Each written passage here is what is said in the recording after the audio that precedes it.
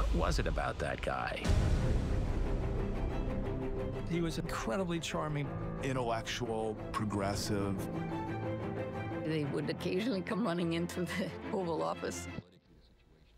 Ahead of the 60th anniversary of President John F. Kennedy's assassination, the History Channel presents the 8-part docuseries, Kennedy.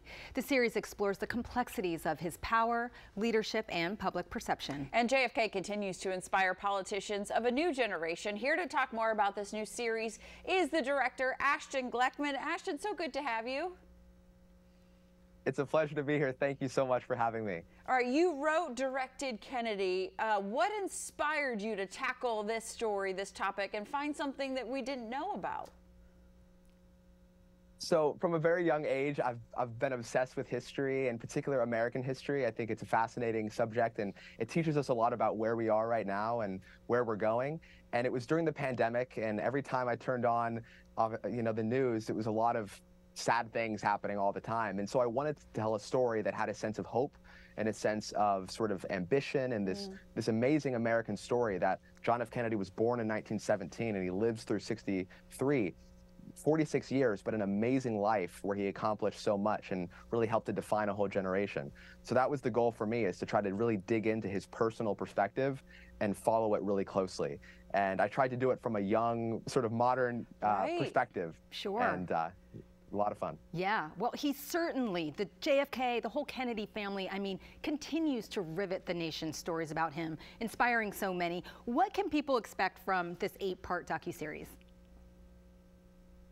Well, one of the things I tried to do is interview as many people as I could from so many different perspectives. So I didn't only interview biographers, but also people that were on the ground during the Bay of Pigs invasion, people that were on the ground during the civil rights demonstrations in Birmingham, and I also interviewed Cold War historians and Kennedy family members and politicians that were influenced by Kennedy. So I really tried to dig in and show as many perspectives so that audiences and viewers can really see the story through many different windows. So that was a lot of fun. I traveled around the country basically in a car with 2 other people and filmed all the interviews. Oh my gosh. Oh wow. Together. Well, it's incredible because you're only 23 years old. You know, you are so accomplished in your short life as well.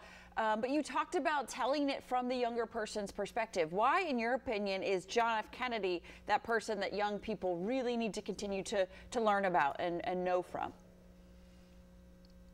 So John F. Kennedy spent more than half of his life, interestingly, in public service, whether it was in the war, his 14 years in Congress, and then also the presidency.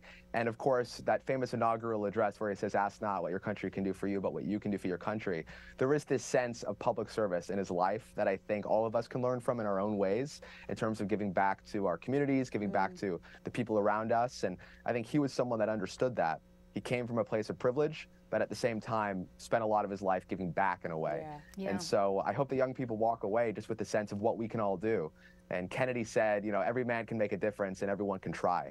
So we really all have that potential. Yeah. That's amazing. Ashton, through all of your research and interviews, was there something you learned that you did not know before that's really interesting that you could share? I think the biggest thing was John Kennedy's health problems were such a huge part of his life.